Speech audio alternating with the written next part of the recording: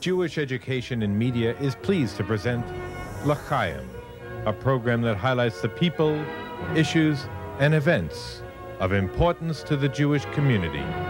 Now here is your host, Rabbi Mark Golub.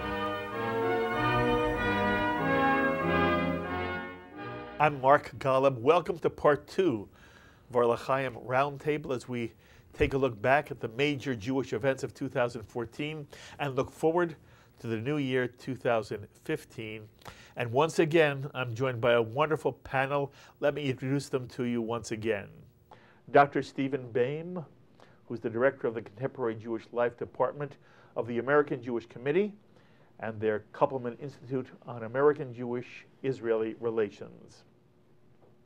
Rabbi Eric Yoffie is immediate past president of the Union for Reform Judaism, and currently Eric is a columnist appearing in the Huffington Post, Haaretz, and the Jerusalem Post, and you can also read Eric's pieces at ericyoffie.com.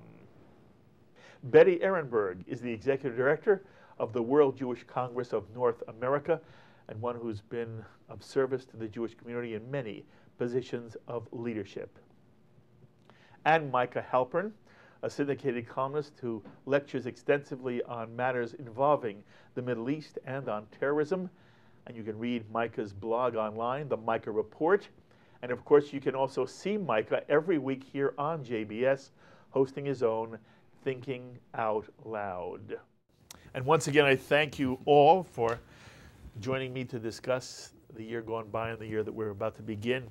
There was the unfortunate scandal of an Orthodox rabbi who basically was spying on women in the mikveh. And a woman obviously becomes naked and goes into the mikveh, and he worked out a way where he was spying on them. And it received a lot of attention in the Jewish press. I'm asking you two questions. Number one, in your own minds, on a scale of 1 to 10, how significant an event was that? And I'm asking you at the same time if I were talking to you every day and I said to you, Betty, is this something that belongs on JBS? Mike, does this belong on JBS? Steve, Eric, does it belong on JBS?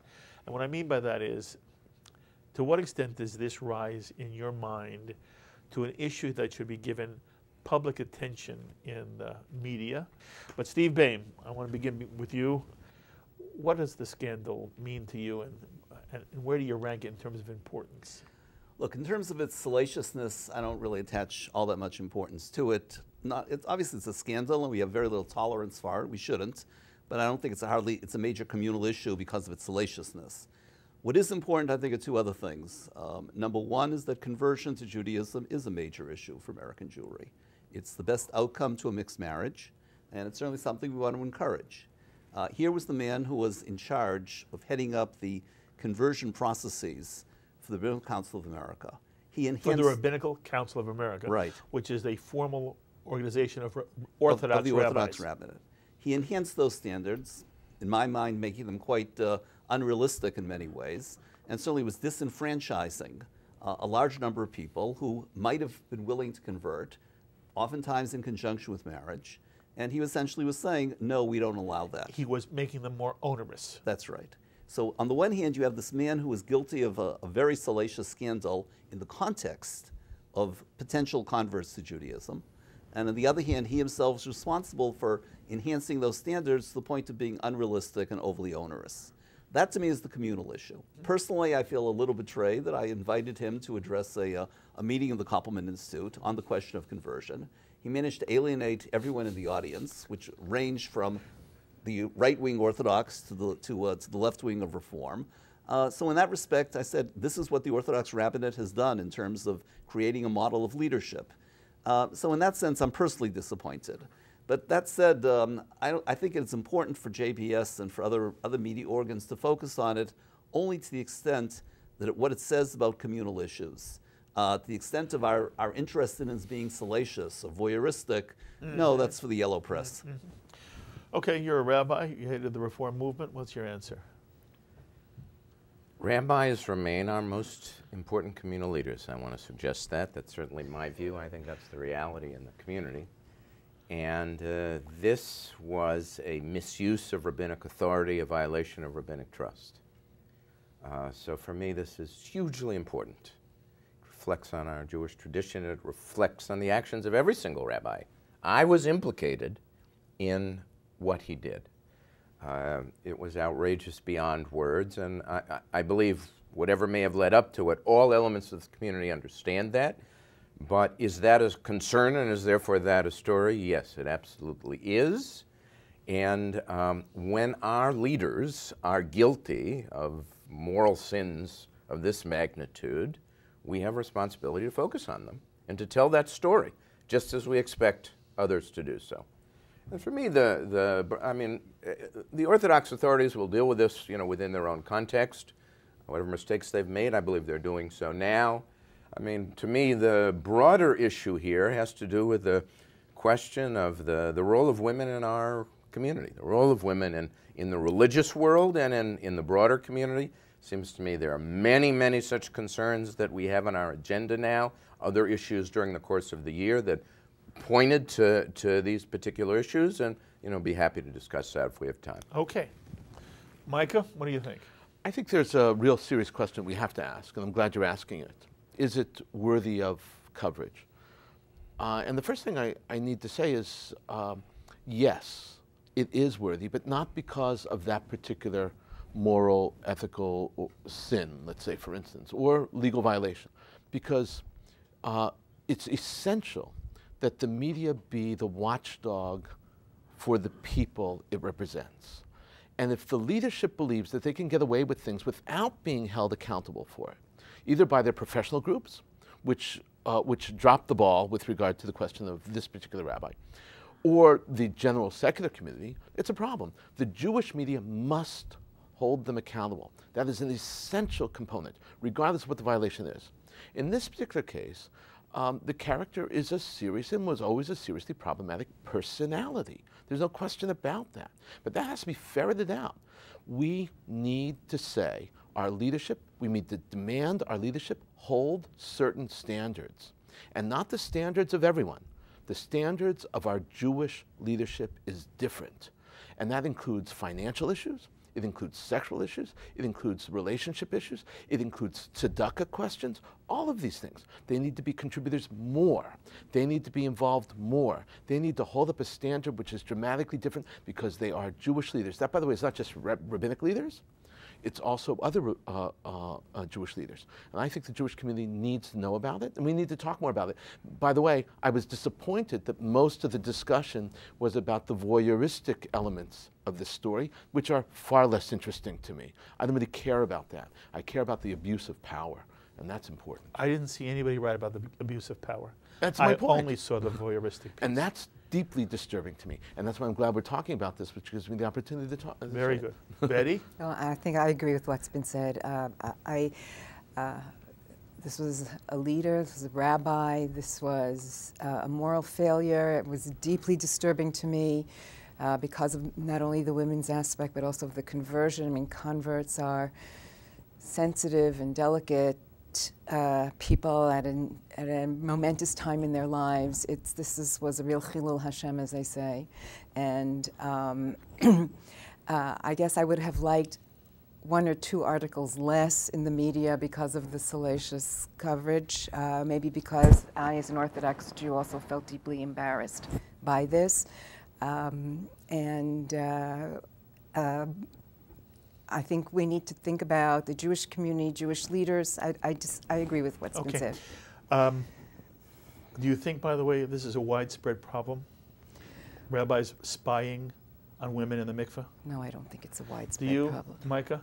No, again, I'm not into that issue. I just want to know, I think there is yes a problem or no? of Jewish leadership. Do you think this is a widespread problem of men, rabbis, spying on women in the mikveh? Absolutely not. Do you think it's a widespread problem? Not at all. I believe that this was an isolated case of a sick man, and that when you put it in the media, or you put it on television, or you run it on the front page of the Jewish Week on the forward, it gives a totally wrong impression about what Jewish life is, what rabbis are, what the Orthodox movement is, what conversion is like. Inside the Jewish community, there has to be serious reaction and serious concern. I am very reluctant to put something like this on television because I don't believe the viewer will be able to put it in perspective. I didn't like the way it was handled in the press. It's inappropriate. I like your word. It's outrageous. At the same time, it does not represent Jewish life. It doesn't represent orthodoxy. It doesn't represent the conversion process. I don't consider this to be worthy of time on a the major Jewish television channel in America, when there are so many other issues that are not about some outrageous act of an individual. Were the newspapers wrong to cover it? The Jewish newspapers? The Jewish we? I will tell you this. I believe that Micah put his finger on it. That the way the story was couched was an attempt to titillate. And that bothered me. I don't consider that to be responsible Jewish journalism. I don't. To me, there are two very substantive issues here that have nothing to do with, I can't say nothing to do with the salaciousness, but are peripheral to the salaciousness. One is that, yes, we're interested in Orthodox conversion. I think because, number one, we can talk about the Pew study, the ascending importance of Orthodoxy in American Jewry generally. And here was a figure who was personally responsible for heading up the major commission on what Orthodox conversion means, and is responsible for all of the slings and arrows, if you will, that have been thrown at it. And that's something I really want to discuss and think should be discussed. Yes, but that's a different discussion. That would have been interesting for you and me to have a discussion of that and to bring you on. And when you say it that way, I agree 100% with you, and I wish there had been a panel discussing what is Orthodox conversion today. But that's not the way this. What you just described, it was not part of the discussion. The fact that you had this gentleman to a meeting that you invited, and he alienated everyone, you say from one extreme to the other, right. That's interesting to me. And that's a subject worthy of discussion in public, in the Jewish community. It's irrelevant that this individual also happens to be a creep. It's irrelevant to the issue you've just raised. It was a power issue. Okay. He was asking things, he was asking them to do things, whether it be in the library, whether it be here, doing rudimentary and ridiculous things having nothing to do, making it dependent on his acceptance and their further continuation in his conversion process. Asking him to do things absolutely disconnected to that. I'm only saying that I believe that the very valid reason you wanted it discussed is not at all what was being discussed for days or weeks. But you could have covered it responsibly. In other words, you're trying to make distinctions that are hard to make. Yes. But if you felt that there was a need to cover it responsibly, that's the way you could have covered it. You're right. By not covering it at all, we raised the issue that people would think we're not holding our leaders responsible for their actions. And that's the problem on the other side. Okay. Well, I think you made the right decision given the fact that it was covered and recovered and recovered and repeated in the same negative way over and over, so that there was, at least on my behalf, there was this reaction enough already. By the way, the easy example to give you is, from time to time, there are our colleagues who just do irresponsible things, and they do things that are sexually inappropriate, and normally within the movement they are held responsible. Rarely do we go public with it, because it's an individual who, and the congregation takes care of it, the CCER takes care of it, and that seems in some way to me to be appropriate. I don't know that you go public with every time an individual, because Steve's point is that there was a policy, a reason to discuss this in terms of policy. I don't disagree with him there. Is there a pattern, or is there a broader issue? Those are the that's right. And those are the questions we want to be asking. What I saw raised by the way the press covered this was, oh, this is a problem with orthodoxy in general, and that's not true. The four of you were unequivocal. You don't. It's not that we uncovered something like what's happened in the Catholic Church, that many priests were involved with homosexual behavior with children. That's not what this is. This is an isolated case. But the way it was discussed, the way it evolved, that's not the way it evolved in the Jewish community. And I didn't want to be a part of that. I have to say, it was so outrageous, and I was so sickened by it, That can cut both ways. I You're right. acknowledge. Oh, you're right. And it's a reason not to cover, but maybe it's a reason to cover. And I'm being honest enough to say to you in this group and with our audience, I wanted to hear what the four of you had to say. I appreciate that. I do. What? Moving on. Moving on. I want to go. Okay. The controversy over the death of Klinghoffer. Betty, was it overdone? Was it appropriate? There's an opera, Death of Klinghoffer, which tries to show why the Palestinians would hijack a boat and kill. The fact that it was in a wheelchair to me is irrelevant. It just makes it even worse. But they shoot an American Jew, 67, 9 years old. They shoot him twice in the chest, and then they throw him in his wheelchair overboard. And then there's an opera done about not the murder of Klinghoffer, the death of Klinghoffer. And there were many in the Jewish community who were very upset about it, and there were some who felt that they were overdoing it. Where do you stand? No, I think many people were upset and had the right to be upset.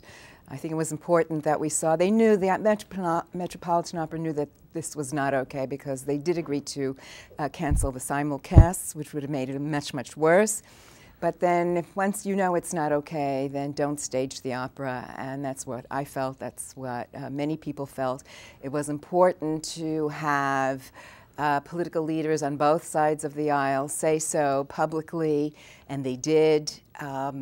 It was ill-timed, if to say the least, when right after the Gaza confrontation, right after those Although it was scheduled before that. That's true. But this was in a time when people are very sensitive as to what's going on regarding it becoming acceptable to express anti-Semitic opinions. So in a cultural institution such as the Metropolitan Opera, we felt that they had made a really bad mistake, a tragic mistake, and it wasn't helping things any at all. Micah? Look, there's a freedom in terms of cultural expression that people have. It was in terrible poor taste. It was wrong for them to do it, but they have the ability to do it. The element is that the people who should judge them are the people who buy the tickets and go to the opera. And that, I think, emerged as the critical component. I think it's exciting that people talked about it.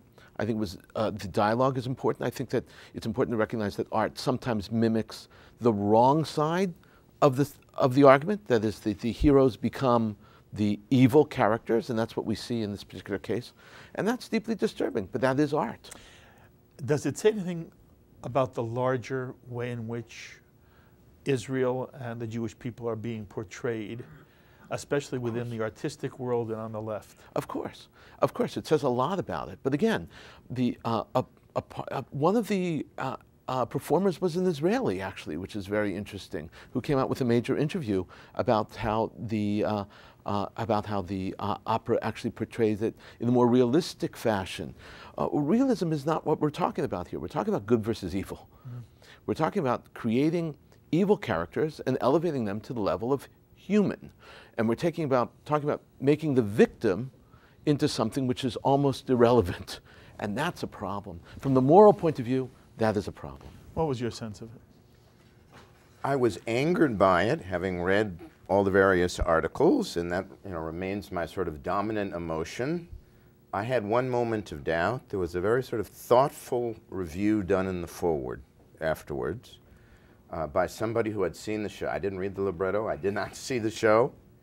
Who simply said, I was misled. That the message that was portrayed in the media was not, in fact, the message of the show, that there was an element of it there. It was a rather minor element, and it was overwhelmed by other dimensions of the show. Having read that, it left me a bit confused. And at this moment, that's about all that I feel I can reasonably say. Okay, you didn't see it yourself. No, I refused to see it. I thought it would be wrong to see it. Okay. I had no intention of lending my support to such an enterprise. Okay. And what did you think? Look, I thought the decision to put it on was an unfortunate, ill-advised, even outrageous decision. It certainly was not sensitive to the Jewish street in terms of timing, in the context of terrorism. To me, it was particularly outrageous. I sort of was a bit on the cynical side in terms of what might be called the level of importance. First of all, I've been going to operas since I was 16 or so. I can't recall an opera that has had any major impact on public opinion, one way or another. So in that respect, my cynicism said, am I really going to lose sleep over this?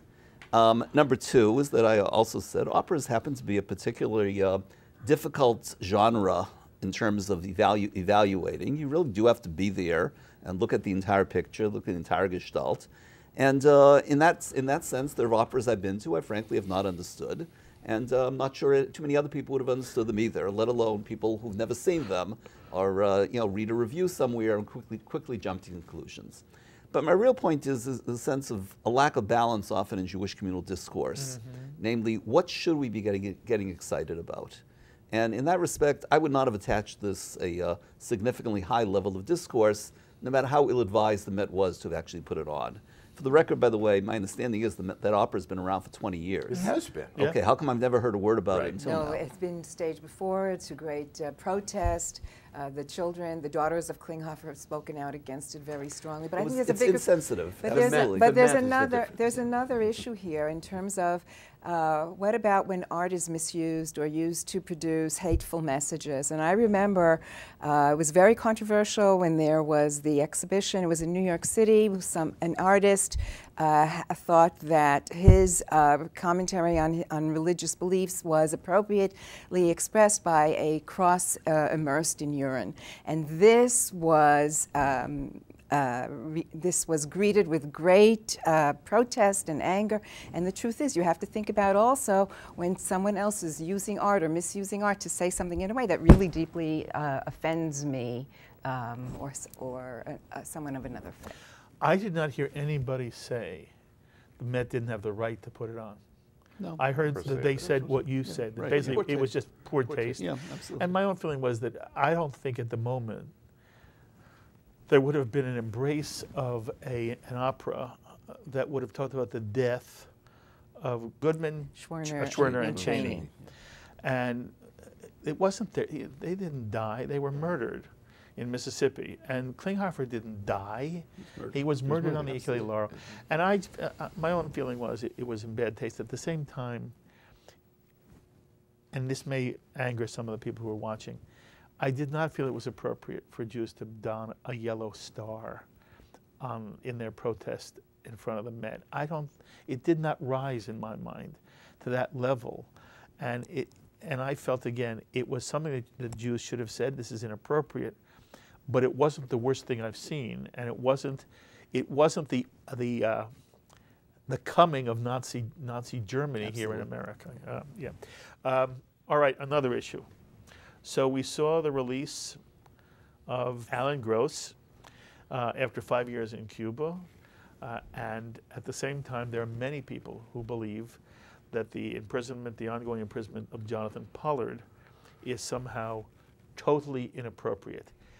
And once again, it became an issue in 2014, and once again, the administration refused to do anything to permit Jonathan Pollard to leave jail. I'm curious to know from the four of you, to what extent do you believe Pollard is an issue of importance in the Jewish world? Eric, where do you stand on the Pollard issue? There's a broad consensus in the Jewish community. The time has come for Pollard to be released. The time has passed for Pollard to be released.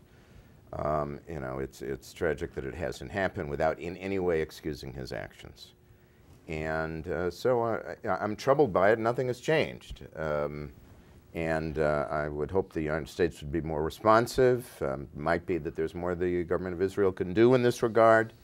But in any case, let's, as we look to 2015, hope that we'll see his release then. Do you have any idea why administration after administration, even those that have had close ties with Jews in the Jewish world and have been very sympathetic to Israel and the Jewish causes, not one single administration, not Clinton, not Obama, not Bush, nobody has been, not Biden, has been willing to say, let him go. What do you, does it you said when you read the forward story, it gave you pause. I'm wondering if it gives you any pause at all that there has been so unequivocal position within administration after administration that something about the Pollard affair makes it impossible to let him go. When I was serving in a position of communal leadership, I was involved in some very high-level briefings off the record, and I cannot speak to any of those issues. You signed a letter asking for his release. He did? He did, with his Orthodox counterpart. But the point being is, we heard serious discussion on the other side. In other words, it is not as if we sat down and we simply heard excuse-making. We heard serious people with strong ties to the Jewish community, a real record saying there's some tough issues here, and shared what those tough issues were in some very considerable detail. So the notion that this is a whim is simply untrue. But I've already, I think, even exceeded what was appropriate for me to say, and I'm not going to say anymore. Okay. What was your sense? Well, first of all, as far as Eric's comments are concerned, yes, we've had those similar discussions with AJC leadership, and they remain actually on position of saying that we take no position per se on Pollard. AJC. You're right, exactly. In other words, we didn't sign a letter asking for his release. What I would say about the broader issue, though, is as follows. What did change in 2014 is that you had key members of former administrations, once deeply opposed to Pollard's release, saying he had suffered enough. Now, that does cause some change, at least in terms of perceptions.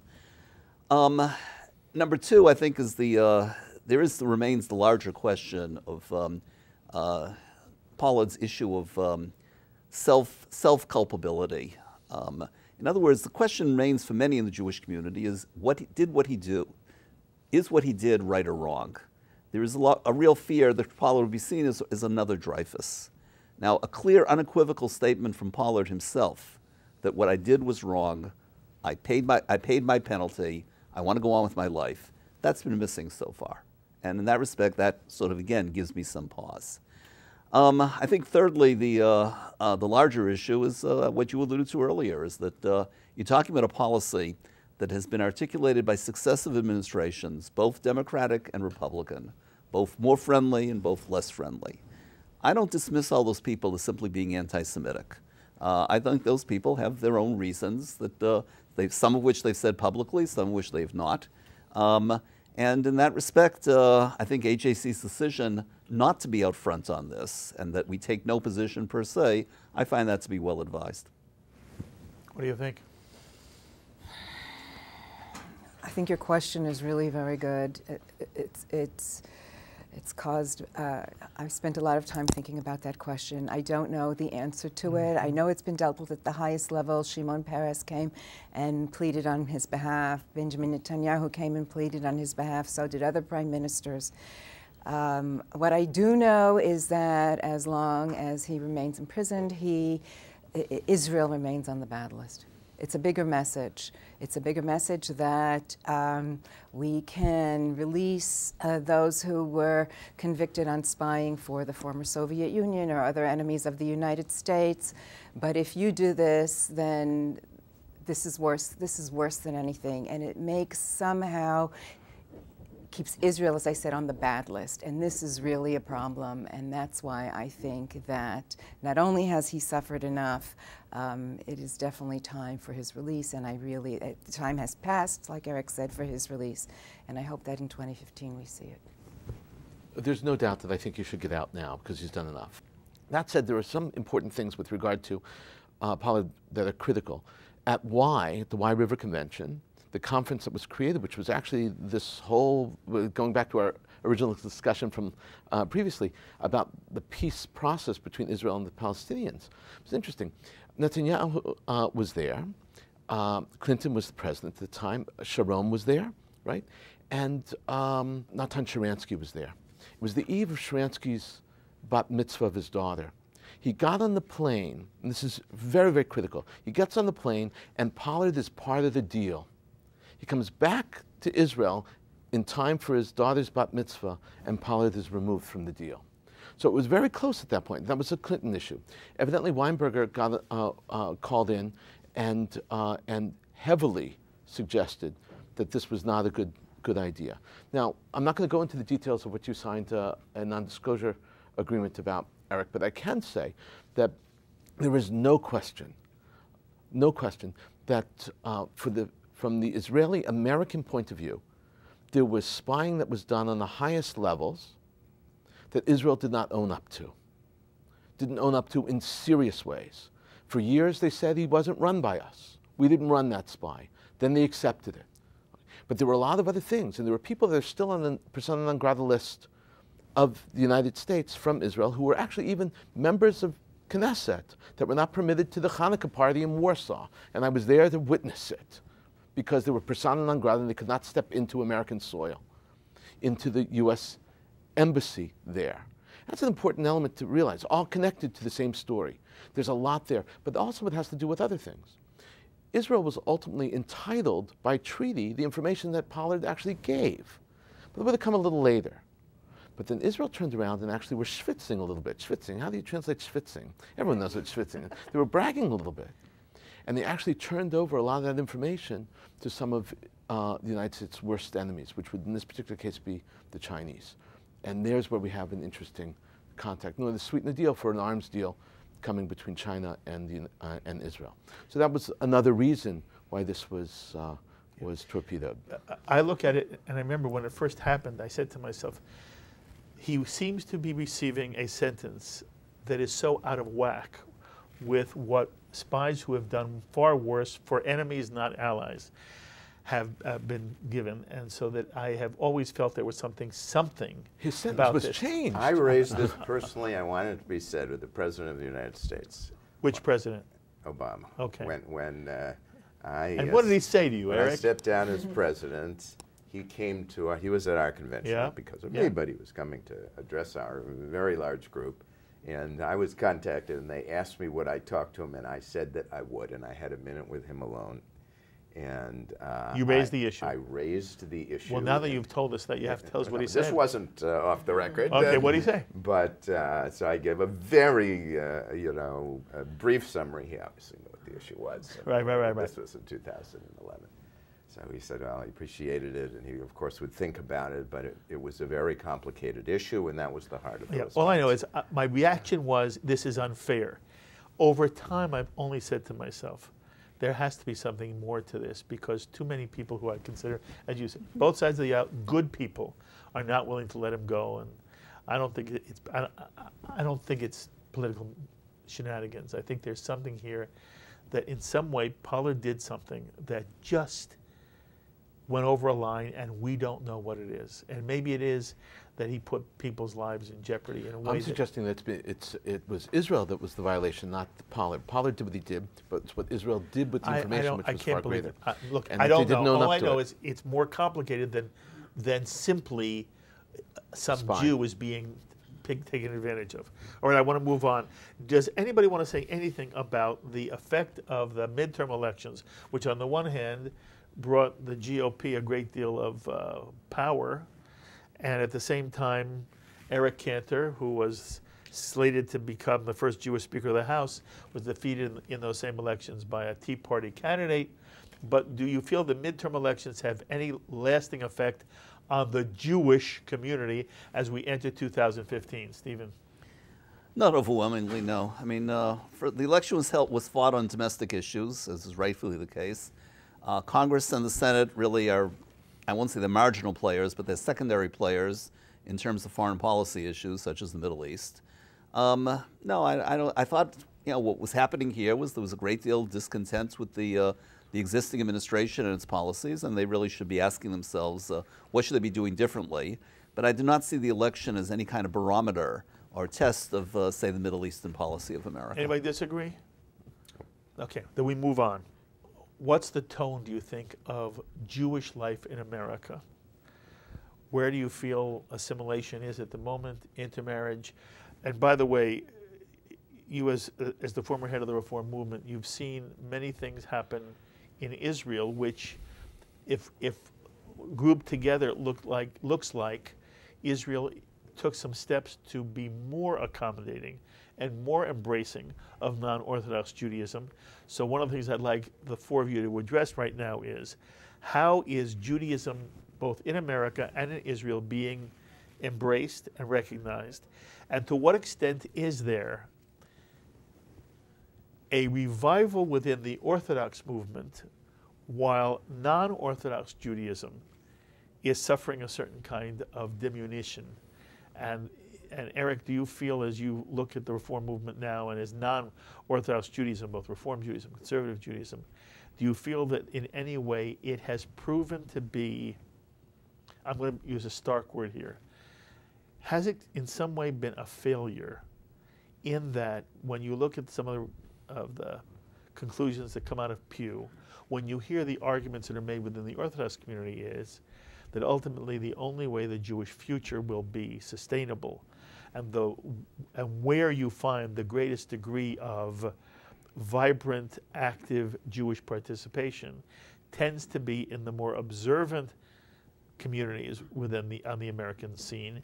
And although there is a tremendous excitement in some aspects of the Reform movement and the Conservative movement, as movements as a whole, they do not at the moment, as we enter 2015, seem to be the cutting edge any longer of Jewish life. In Israel, there were some very modest gains over the course of the last 2 years. I considered that to be promising. Unlike what Betty had said previously, I think there is a chance they will be swept away in the next government because of the presence of the Haredim, and that's very distressing to me. Look, in terms of here, these things tend to be cyclical. Right now, look, no one in his right mind would say that assimilation and intermarriage don't constitute challenges to American Jewry. Of course they do. Of course they do. I look at Reform and Conservative Judaism. They are rethinking their mission and their values. They are redoing their institutions. They're responding precisely and exactly as they should in these circumstances. And I think what's happening there is, generally speaking, quite extraordinary. I think the picture in the Orthodox world is much more complicated than what you're talking about. Look, first of all, I wish success to Jews everywhere. Synagogues need to be strong. We need to be doing mitzvot. The reality in the Orthodox world is the great growth comes in the ultra-Orthodox side and the Haredi side, in the New York area in particular. Look at the Pew numbers. And I think a community dominated by the ultra-Orthodox Jews as they're now constituted causes all kinds of challenges for all of us. Among the modern Orthodox, there is growth and vibrancy, although their numbers are much more modest, certainly as compared with the Haredim. So we face a very difficult, complicated situation. I'm optimistic, though, about the state of Jewish life today and about its future. Stephen, this is part of what you do every day. So how do you read it? Eric and I have a long-standing debate over these questions also. The single greatest downside to what's come out is what Steve Cohen and others have called the shrinking Jewish middle. By the shrinking Jewish middle, they mean identified, active, conservative, Reform Jews. That's the architectural backbone of the Jewish community. In other words, if you're looking at what the shape of American Judaism will look like 10, 15, 20 years down the road, as those two movements go, so will American Jewry go. And in that respect, the news coming out of Pew is simply not good. That's number one. Number two is that the difference between conservative and Reform remains quite considerable, and you can't simply collapse the two. The intermarriage rate in the conservative movement today is at 39%, say since the year 2000. 2 Jewish parents raising their children conservative, the odds are 2 out of 5 that they'll marry out. In the Reform movement, it's 82%. That's almost double, more than double. So in that respect, if you talk about where that middle is, there are real grounds for concern, both in terms of the conservative Reform movement, but amazingly in the discussion, in the public discussion of it, everyone has spoken about the shrinking Jewish middle in terms of conservative, where it's been sharp. In the Reform movement, the discussion has been less pronounced, and that's the subject of further analysis. There's also a question of what then is our attitude towards mixed marriage. And look, I think we had our last discussion. We had several months back. I think one of us mentioned at the recent Union for Reform Judaism biennial. The statement was made that resistance to mixed marriage is futile. It's like arguing against gravity. Well, if leadership takes that position, that becomes surrender. That becomes giving up. In other words, if we no longer encourage endogamy, then in essence becomes a self-fulfilling prophecy. So in that respect, I'm disappointed with leadership response and reaction. As far as orthodoxy is concerned, Eric is quite correct in saying the picture is much more complicated. Modern orthodoxy today is only 3% of American Jewry. So here it says, Liff was saying, the future of American Jewry is in the hands of modern orthodoxy. That's absolute nonsense, unfortunately in my book, but that's another matter. The real surprise of Pew is that ultra-orthodoxy has become double the percentage of modern orthodoxy. That's something, if you had asked me before 2013, I would have said it's probably 2/3 modern Orthodox, 1/3 ultra-Orthodox. The actual percentage is just the opposite, particularly because of the issue of birth rate and fertility. That forecasts a Jewish community in which, if you're looking at it, who are its most active members, what is the potential pool of Jewish communal activists on behalf of Jewish causes? The larger pool is going to come from the Orthodox ranks. That has enormous implications because it suggests, for example, the state of Israel, the cause of Israel, that it's not something that is universally shared by the vast body politic of American Jewry, but rather it's one particular sector, which is particularly outspoken on many of these questions in ways that American Jewry largely does not empathize with. So this, the real news coming out of Pew, on the one hand, is the shrinking middle, the growth of the ends, meaning orthodoxy on the one hand and the so-called nuns or non-identified or non-expressive of their Judaism on the other hand. The growth of those two ends, it suggests a Jewish community that will be, on the one hand, increasingly assimilated, that we have real problems on that other end. The so-called nuns look much more assimilated than the shrinking middle. And on the other hand, a community that's dominated by orthodoxy, which often is out of touch with what I call the communal realities, the communal base of American Jewry. So how do you sleep at night? I don't. First of all, I'm at a certain age where you end up waking up at all hours anyway. That's one problem. But secondly, one of my critiques of American Jewish leadership is that we find it a lot easier to address external threats because it's always easier to say the problem is out there, it's elsewhere, it's Iran, it's anti-Semitism in Europe, it's the college campus in the United States. On those the issues we can develop a certain communal consensus because we don't like those people for whatever reasons. Some of them, by the way, are very good people, especially on the college campus, but that's another matter. We have an enormous difficulty addressing issues from within, partly because we are divided over what constitutes being a Jew, what constitutes Jewish identity. We have very, very significant conflicts of what are Jewish values. And frankly, we have not found ways of intercommunal cooperation on many of these issues, such as Jewish education. In other words, why is it that there's no wall-to-wall coalition of Reform, Conservative, and Orthodox leaders advocating more serious Jewish education, more affordable serious Jewish education? We don't have that. We're spending an awful lot of our time on these external threats because we can develop a communal consensus around them. I think that's a misdirection. Well, you've been saying that for years. I don't change my tune. No, it's very important the way you say it. Micah, what do you think? I think it's important to begin by suggesting that we live in the freest experience in Jewish history in the United States.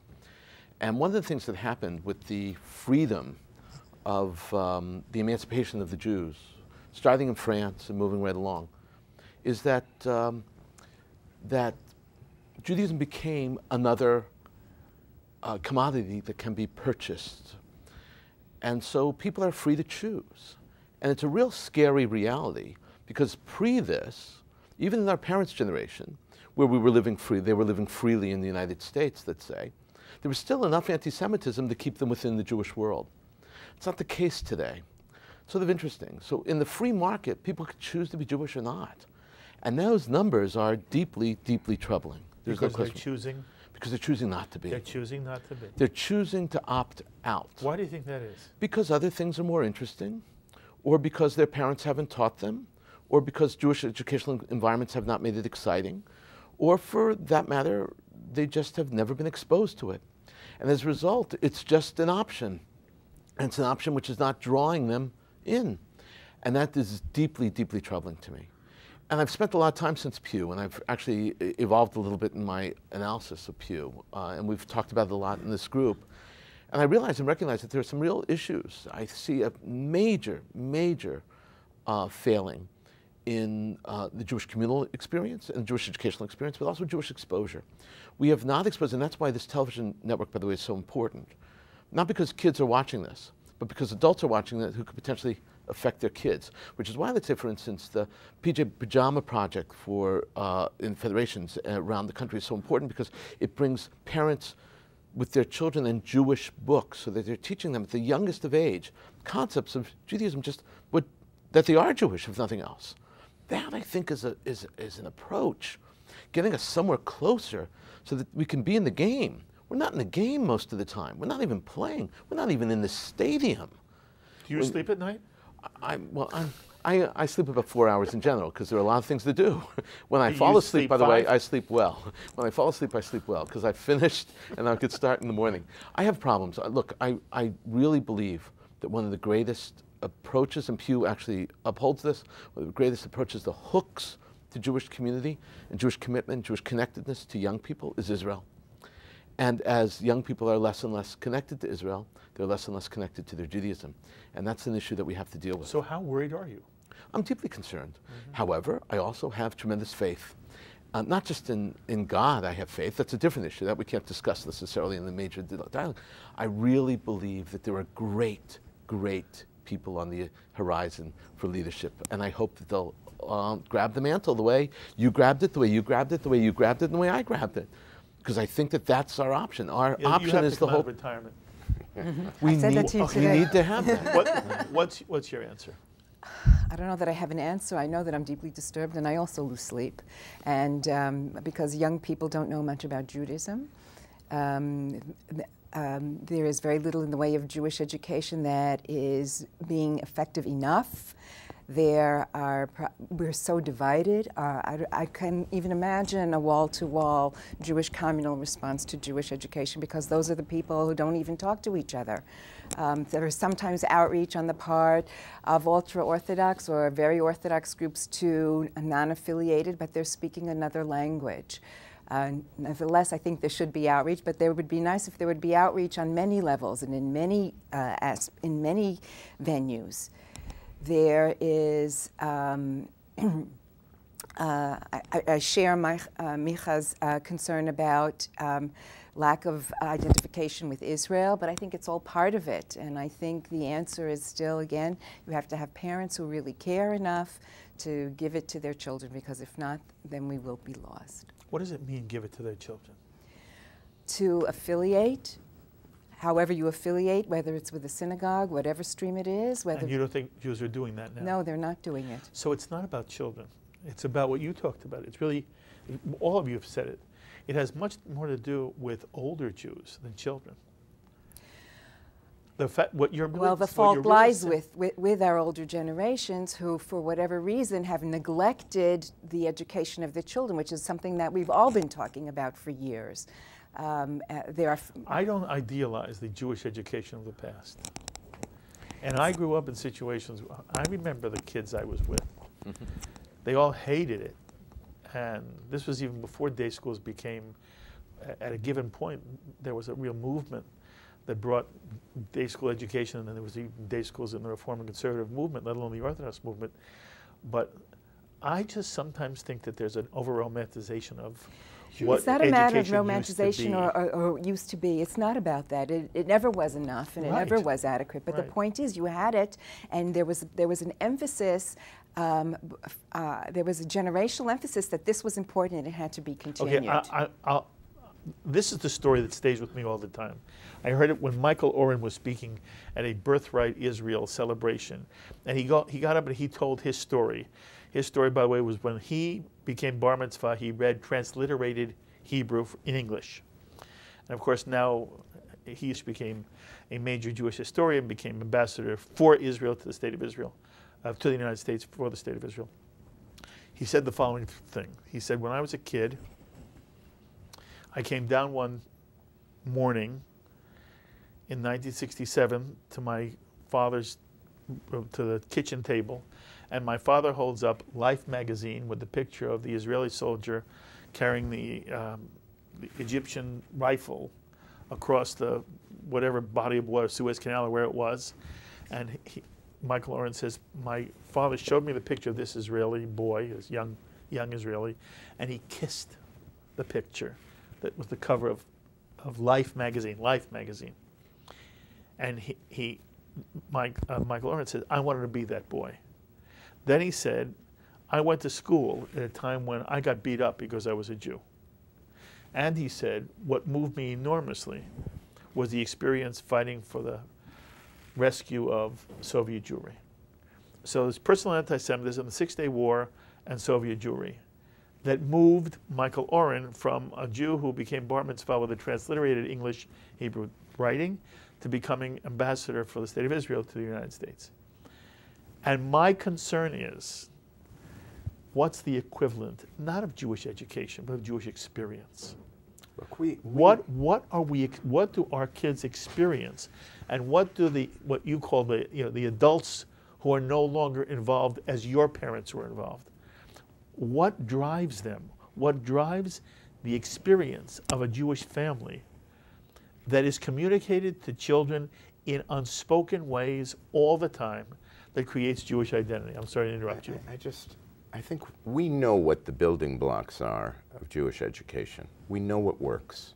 I agree with you, by the way. Let's not romanticize. You go back 20 or 30 years, you say, what's your worst Jewish experience? Overwhelmingly, it's Hebrew school. Right. Overwhelmingly. We turn people off and turn them away.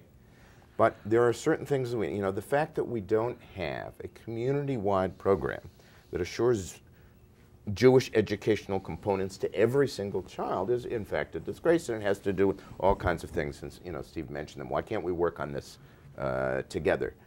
Jewish nursery schools work. Jewish camps work. Jewish camps are hugely successful in building Jewish identity and generating Jewish excitement. Jewish youth movements, greatly neglected, making a very modest comeback, work reasonably well. Day schools, absolutely, mostly for the Orthodox, generally speaking, beyond the means for the masses of American Jews. Israel programs, hugely successful, hugely successful. And supplementary school is a mixed bag. It's a mixed bag. If we could concentrate on those components of educating our children and assuring that they were available to every Jewish child and promoting it in a birthright kind of way, would it make a difference? The answer is absolutely it would make a difference.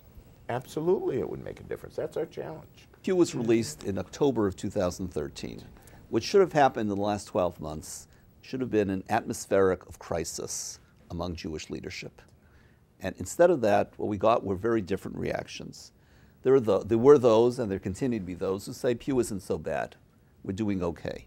That's the whole group, a whole school coming in terms of that. More widespread is the view of Pew is right, but we have more important things to worry about, or at least things that we can actually do something about, like the image of Israel in American culture. Third reaction, which is rarely stated, which is quite real, is serious Jewish continuity is going to require sacrifices that we're not prepared to make. By sacrifice, they don't mean financial sacrifices. They mean the degree of involvement and engagement. I gave a lecture not long ago to a group of HAC leaders where a gentleman came up, a man of enormous means. He said, I heard everything you said. You're absolutely correct. I have to tell you, my wife and I are simply not prepared to make the kinds of sacrifices necessary to secure Jewish continuity. So in effect, what's happened here, which is so disappointing about 2014, is that we do know everything that Eric has said. We do know all the facts of Pew. Some choose to ignore the facts, and that's a problem of illusions. Mm-hmm. Others come up with rationalizations of why we can't do it.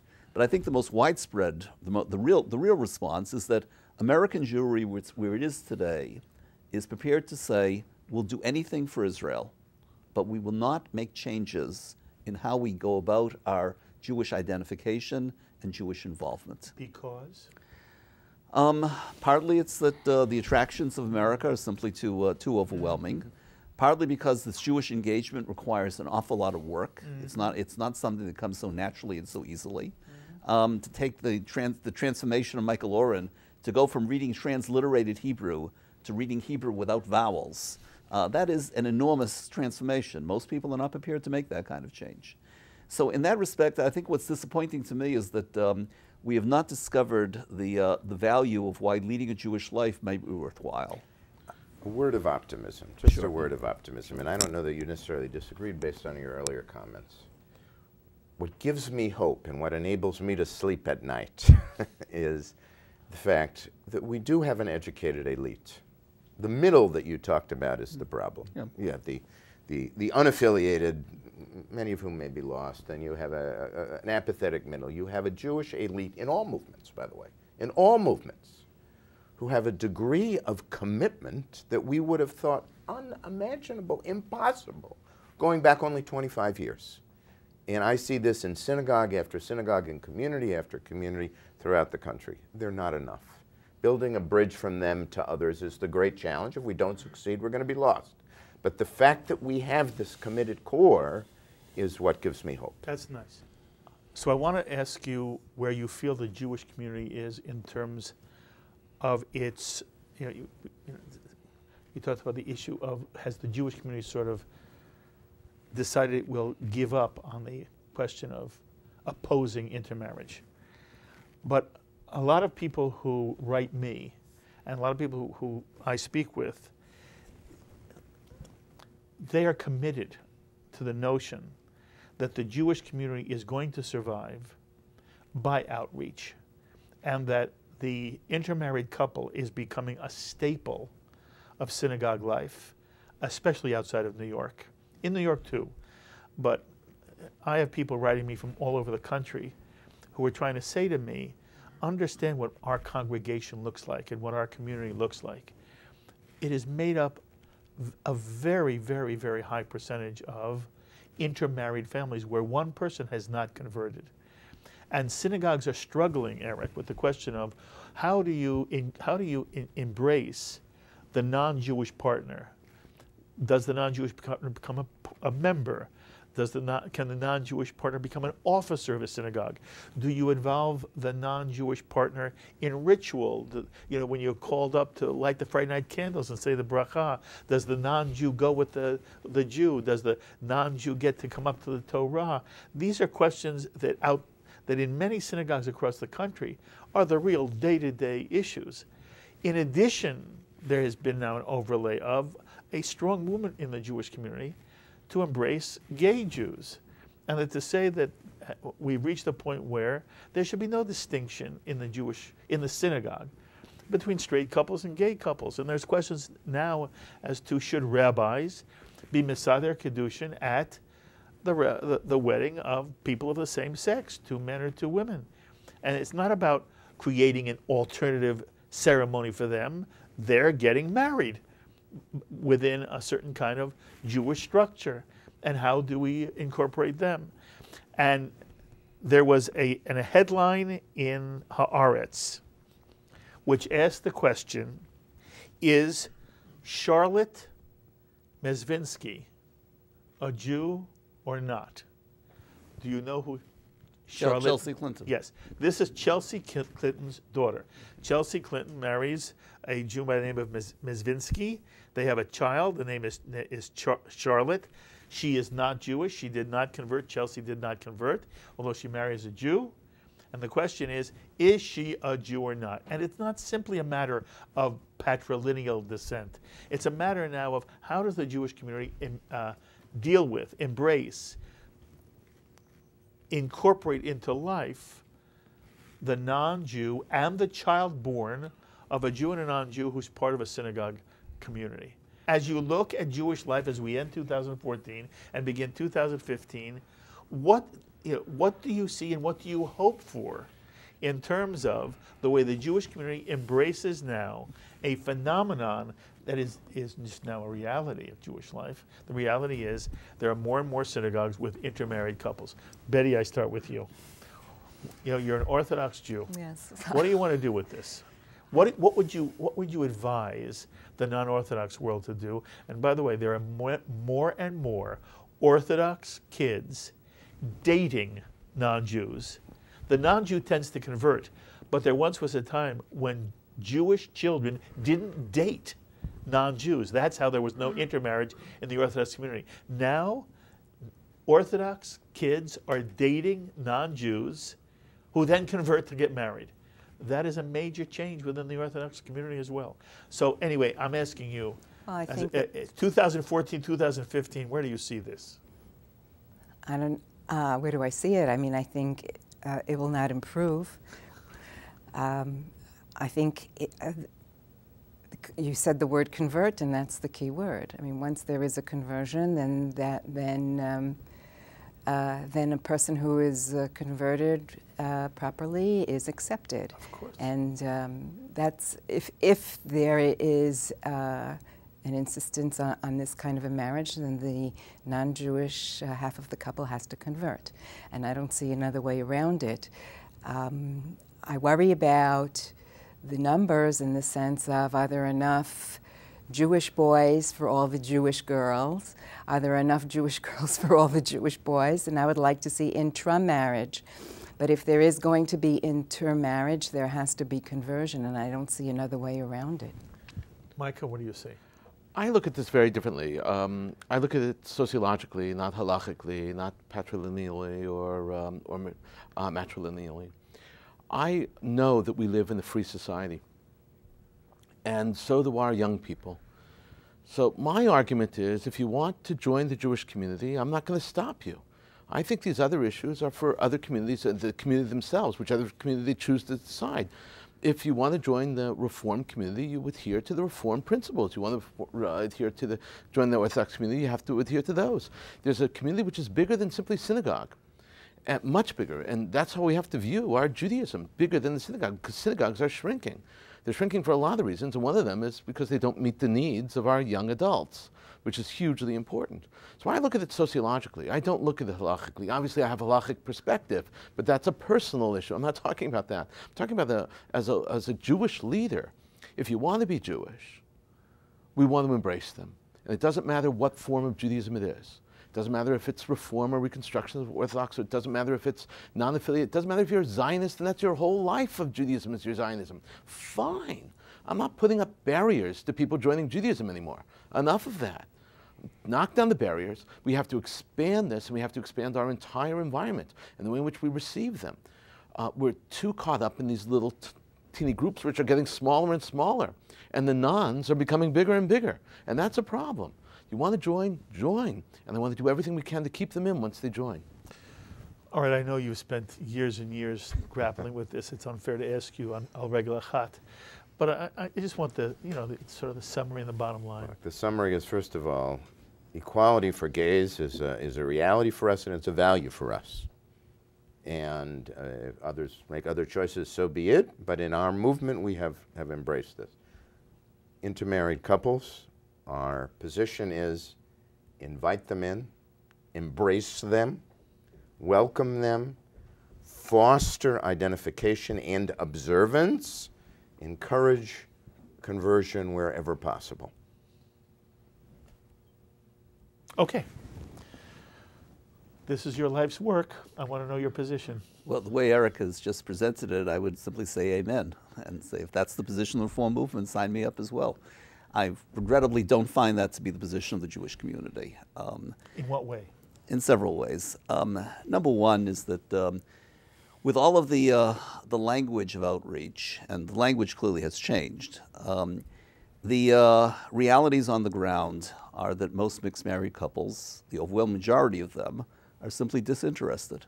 Yes, but we're talking about those that are interested enough to become part of a synagogue life. Yes, there is a minority of mixed marrieds, you might call them even the positive mixed marrieds, or the pockets of energy among mixed marrieds, that do need to be encouraged.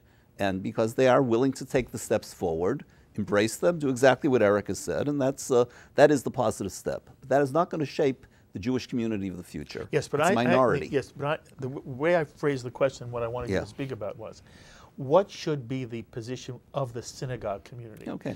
And I'm going to remind you, the issues are, can somebody who's not Jewish be a member? Can somebody not Jewish be an officer? Can somebody not Jewish participate in the ritual life of the synagogue? Yeah. The issue of participation and membership, I regard, largely speaking, as non-issues, unless the person is not Jewish. In other words, that they're not Jewish. They're not Jewish. I don't see how a synagogue itself can suddenly become a haven for non-Jews to participate and to enjoy equal positions, especially on leadership levels. In other words, the idea that the president of the synagogue is a non-Jew, I find that reprehensible. Okay. I just want, and I'm not arguing. Okay. I just want to make sure that you're given the Okay. Hold on. Okay. I'll give you a situation. You tell me what a synagogue, in your opinion, a synagogue should do with it. There is a couple, Jewish man, non-Jewish woman.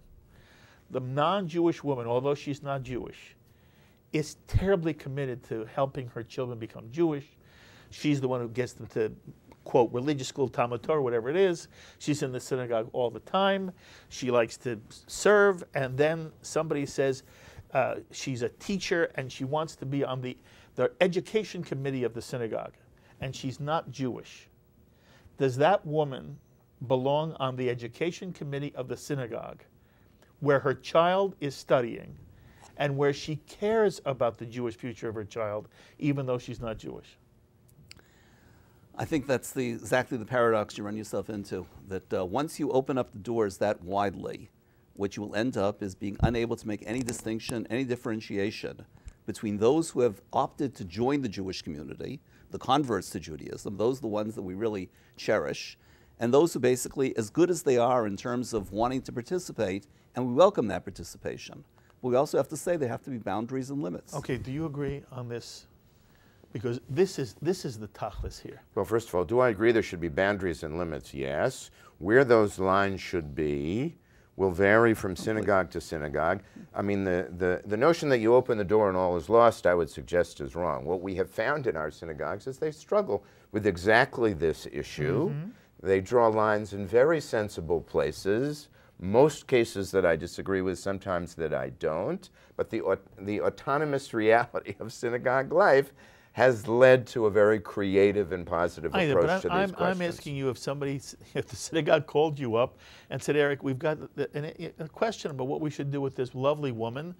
She's not Jewish, but she's involved in the religious school, and she wants to be on the education committee. You're being a journalist here. I mean, look, maybe she... But this is a legitimate question. It is a legitimate question, but yes and no. This is real. In synagogue this reality... is real. This is a real case. Is she organizing, refreshments for Sunday school on Sunday morning, or is she participating in serious Jewish discussions about how we teach Torah on the 7th grade level? I mean, that's the problem with the question. I don't know. She's the latter. Now what do you do with her? I think it's a problem. I think it's a manifest incongruity for somebody who does not identify with Judaism to be involved in the heart of Jewish educational and ritual questions. So you would say that in this case, she doesn't belong on the committee. She doesn't. She certainly doesn't belong doing those things that I mentioned. If the committee involves organizing room parents, then I don't have a. I understand. Then I don't have a problem. Okay. So in that way, you would agree. I with said each other. before. I thought the official position of the reform movement, which I see as being a threefold position. I'm not giving the official position of the reform movement. I want to say I did it one time, but I am no longer in it's the extent that the position is encouraging in marriage, encouraging conversion, and encouraging intermarried parents to raise Jewish children who are committed to leading a Jewish life. All that is the appropriate role of the synagogue. My fear, and this is why I say I agreed with Eric to some extent in principle, I regrettably don't see the practice. My fear is that as outreach has become the official policy of synagogues, we tend to become, here I'm just quoting Eric, frankly, from a previous incarnation, we tend to become more neutral on the question of conversion. And, perhaps even more depressingly, we tend to become silent on the issue of endogamy. My point would be, in terms of forecasting the future, is that to the extent that we can involve mixed marrieds to raise Jewish children and become involved, we should be encouraging. But we also need to recognize that the future elite that Eric sees as being so critical to the Jewish communal endeavor, that future elite is not likely to come if there's been no conversion. In other words, it's going to come from people who are choosing Jewish spouses or choosing to become Jewish. And in that respect, I think the focus on mixed marriage and outreach to mixed marriages should never be allowed to overwhelm the two other foci points of endogamy in marriage, encouraging marriage to other Jews, and conversion to Judaism. I understand. Very well said. Can I also assume from what you've said, you would be uncomfortable with rabbis participating in intermarriages? A rabbi participating in civil service is very different from a rabbi officiating at a Jewish service, per se. And in that respect, I'd say what the question is, what is he actually doing there, per se? Is he trying to give this some kind of a Jewish veneer, or is he trying to equate both faiths? Why is this hard for you to answer? Why is it hard for me to answer? Yeah. I realize the reality of mixed marriage is enormous. Yes. I think that mixed married couples will inevitably turn to rabbis to officiate. Yes, and what do you want the rabbi to say when they turn to the rabbi? I prefer the conservative answer, which is current, which is that of, I cannot do it. I welcome you into the synagogue. I'd like you to join, but do have some respect for my principles, which is that of, as a Jewish communal official, as a rabbi, I cannot be the one blessing this marriage. Would you say the same thing? Well, I personally do not do intermarriages.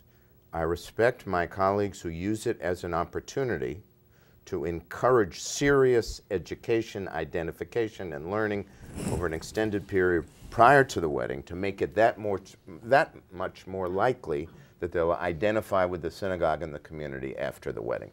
So there are some rabbis who will marry without conditions, and I find that to be deeply problematic, but there are many rabbis who set serious conditions, and I respect that position, although it hasn't been my personal position. But I wanted a simpler answer for our audience. Do you have any advice for rabbis here? His advice is don't do it. Is your advice don't do it? When I give advice on this, I say what I just said to you before. I describe the realities out there, and that's the best that I can do. Why don't you do it? I mean, you are about as embracing of people as any rabbi in America, but you've chosen not to do it. Tell us why. Well, I mean, I didn't do it again because to me it was a manifest incongruity in terms of my perception of the rabbinic role. But what's different now is I was ordained in 1974. The reality in 2014 is a different reality. And that's what we're talking about tonight. And in order to meet that reality, you have many more intermarried couples. Bringing them into our community is hugely important. An accepting and loving rabbinic voice who can help to bring them in and educate them and promote commitment and promote ultimately conversion. That might require doing things that I wasn't prepared to do and haven't been prepared to do. So if I were being ordained today, I would be struggling with this question. In a way that you weren't when you were. In a way that, well, first of all, it came up then as well. It's not as if it wasn't part, but then I fairly quickly came to, resolved how I would handle it. I think it wouldn't be so easy for me today, and exactly Very where honest. I would come out, Very honest. I'm not sure. Okay. Do you think it removes an incentive to convert to Judaism? Potentially. Well, that'd be of concern to me. In that, I think that is a legitimate concern. Although the truth is, and what I've found with converts to Judaism, they're divided. There are some who say specifically that. Why would anyone convert if you can do X, Y, and Z without conversion? On the other hand, that isn't the position of everybody. And converts who are very immersed in the community also say, let's be serious about it, but let's draw them in, even if that means doing things. But why that is weren't the available poor to though me. the synagogue? I don't understand why that is. I don't understand why you're emphasizing the synagogue so dramatically in terms of these people's Because approach rabbis and wind up with entree a problem into on it. their hands. So most Jews are not entering Judaism via the synagogue. Then it's irrelevant. But rabbis are asked all the time. I understand and I that. want to know from both Steve and Eric, where do they stand on this? By the way, I will tell you, you all of you know who Barry Schrage is. Of course, yeah. And Barry Schrage, for those who don't know, heads the Jewish Federation in Boston, is an Orthodox Jew, a very committed, passionate Jew. And I had the chance to talk to Barry Schrage about this subject at the GA this year, the General Assembly. And I asked Barry what his advice now is to American rabbis. And you may have seen this already on JBS, so I'm not telling you anything you haven't been able to see. But for the four of you, and he will acknowledge this because he said it to me after the camera stopped rolling. I asked him the question, and a look comes across his face.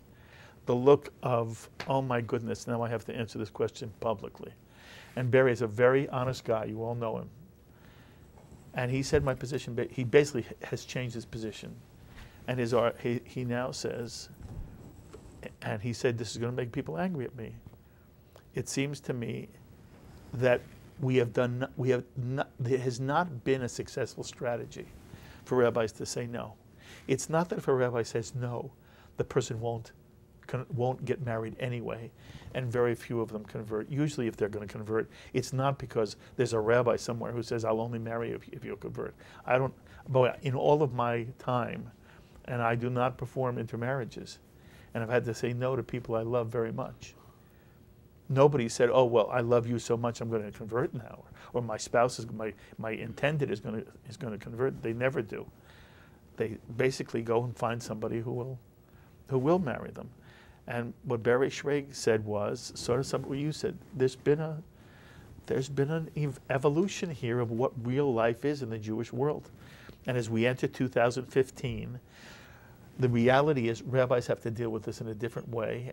And I believe the discussion, which began recently now with this conservative rabbi who made a big deal of this, I believe that there is going to be, that your position, as much as I have lived your position and respect your position, the Jewish community is moving, and there's a reality of Jewish life that is so large that it is, it's creating a reality of its own.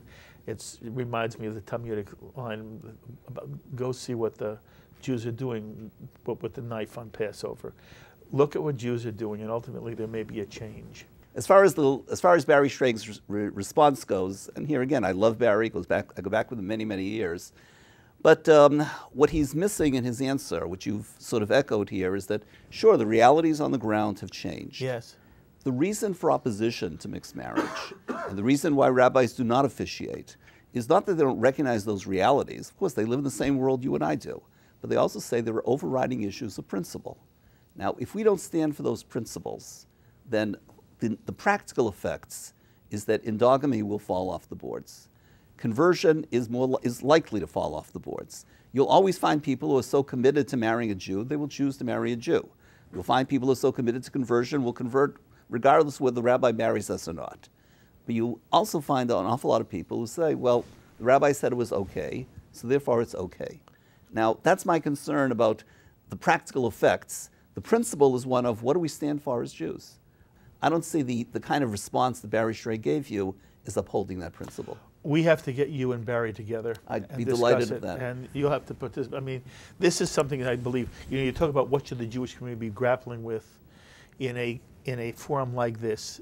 There may be no more important issue on the American Jewish Absolutely. scene. And there's nothing you say I disagree with. And I think, but it's the line from Fiddler, you're right, and you're right, and you're right, and you're right, but you all are right. So I asked you to just, is there a person of the year for you, Betty? As you look at 2014, is there one personality more than one. Who comes up? More than one? You can have more than one. Racheli Frankel, the mother of one of the 3 kidnapped boys. Correct. Who was just amazing. Scarlett. And she moved you because? She gave courage to everybody else. She gave comfort and courage to everybody else, and that was her son way Naftali beyond. was taken. Yes. Scarlett Johansson for bucking a huge system. She's one of the persons of the year for you, huh? Yes. Zaidan Saif, the Druze, not Jewish, the Druze policeman who tried to stop the murder at Harnov. Very nice. All right, Micah, who's your person of the year? Well, the person of the year for Time this year was not a person, it was actually the fighters of Ebola, the people who are fighting Ebola. In 1982, Time magazine's person of the year was the computer, if you remember. So what I'm suggesting is the person of the year is actually the Iron Dome, and coupled with people who manned the Iron Dome. So that would be the people and the thing And of you the say year. that because? Because that really was a game changer. I mean, that really protected Israel in a way that we had not seen before. The technology was involved, but really created a situation where Israel was, by and large, protected from this evil force that was lobbing constantly rockets and missiles in order to destroy her and hurt to truly create as much damage as possible. Israel protected itself through this Iron Dome. So I believe that the people who created it, the people who manned it, and the dome itself, I think is beautiful. Eric, Yoffie, who's your person of the year? In the Time magazine sense of the person who's had the most influence, positive or negative, I would say Sheldon Adelson. Interesting. Tell us why. Had an enormous impact, for good and not for good. Tremendous philanthropic generosity, very significant role in Birthright, deeply problematic role politically, both on the secular political right in the United States, doing things that ultimately, as an American, I have problems with and I think have not been healthy for the Jewish community, and particularly problematic in Israel, which is really, in a very fundamental way, kind of distorted Israel's democratic system of government by circumventing their campaign contribution limitations in a way that's unhealthy for Israel's democracy.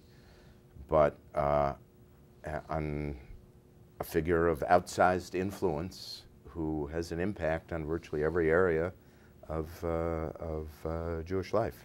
Okay, Steve, who's your person of the year?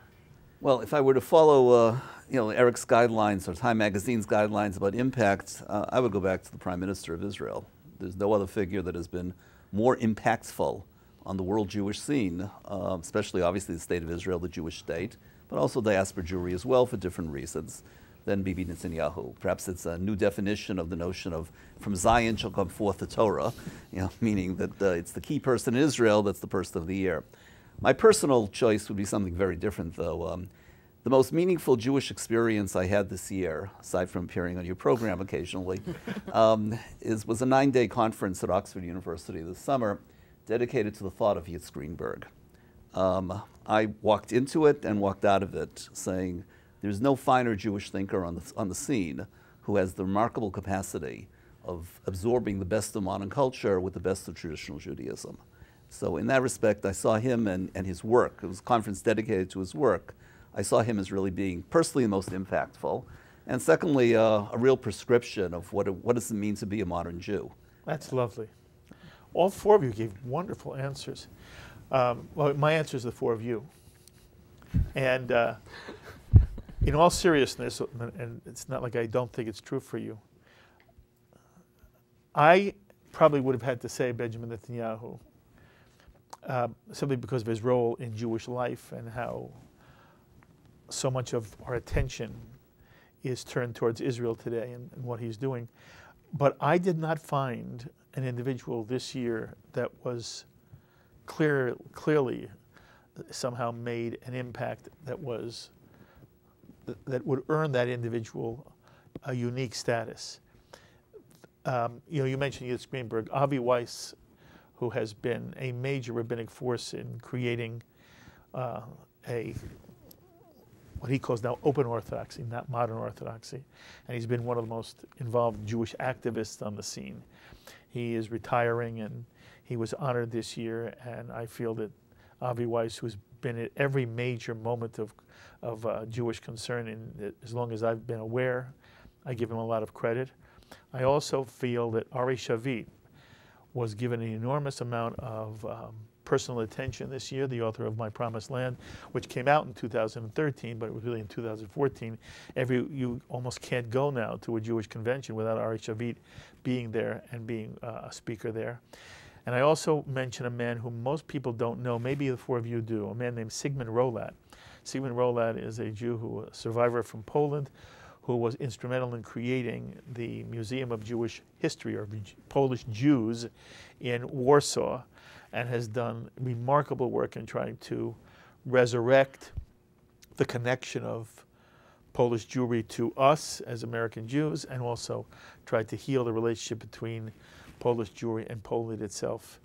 And I'm not sure any one of them is any more distinguished than the ones that you've mentioned, but those are the people who come to my mind. I appreciate you enormously. And Mutual. again, I never want this. I always want you in your chair. Micah, what you do for JBS, Linking Out Loud, and what you're doing on the Jewish community is just marvelous. And it's always wonderful that you sit next to me and help me on this this Jewish journey that I'm on.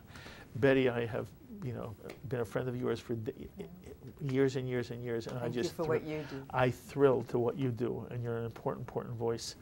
And you, my dear friend, you and I have grown up together. And there's no voice like you in the rabbinic scene, rabbinic America. And people agree with you, they disagree with you. You are always intelligent and passionate and insightful. And I appreciate you enormously as well. These are the four people who I had the privilege. What a kick for me that I get to sit with these four individuals and share their thinking. As always, we invite you to share with us any thoughts you may have on any of the things that our guests have had to say. Steve, Micah, Betty, and Eric, please email me, write me, post on our Facebook wall, tweet me. I look forward to hearing from you. I wish every one of you the most wonderful, fulfilling, healthy 2015, and I really hope there are many, many times I get to sit with you. Kol tuva hatzlacha to you. Until the next time, my friends, have a wonderful new year in 2015. Until the next time, I'm Mark Golub. L'chaim, my friends, to life.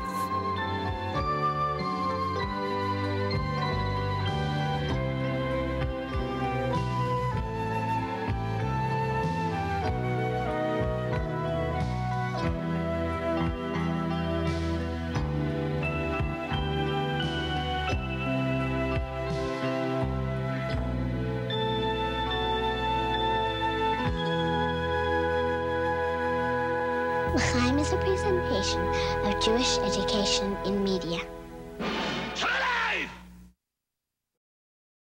We would be pleased to send a complimentary DVD of this program to anyone who wishes to support JBS, the Jewish Broadcasting Service, with a tax-deductible gift of $36, double chai or more, to the nonprofit organization Jewish Education in Media.